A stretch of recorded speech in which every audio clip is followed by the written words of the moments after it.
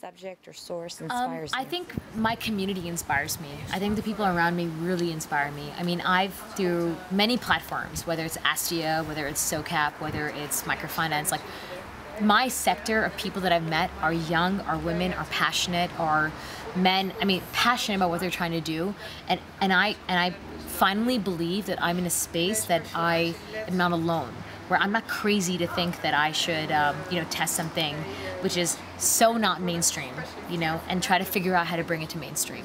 And it feels good to know that there are folks around me that believe the same things, and they're all struggling for the same things, and we have the same pattern connection for things. But beyond that, like the very cheesy answer of this is actually my dad. At the end of the day, my dad was an entrepreneur. And he was not only just an entrepreneur, but he was somewhat like similar to like my struggle, where he left his joint family business, was this his cushion, which is what most parents want for their child, like take a cushion job, take a cushion position. And he took a chance, and he like let everything that he knew and took a risk and started the business that he did in America. And he's flourished, and he took a lot of time building that. And today he's very happy with himself and content with his lessons learned. And I look at his struggle, look at his path, and I look at the decisions that he made and how hard it was.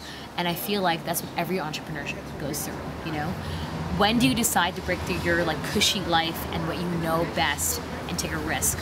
And if that risk is something that's not just your personal risk of monetary, but actually questioning everyone that's around you that knows you, and you still decide to move forward, like when you do that, like that is something needs to motivate you. And I think that inspiration came really from my dad, but then that security came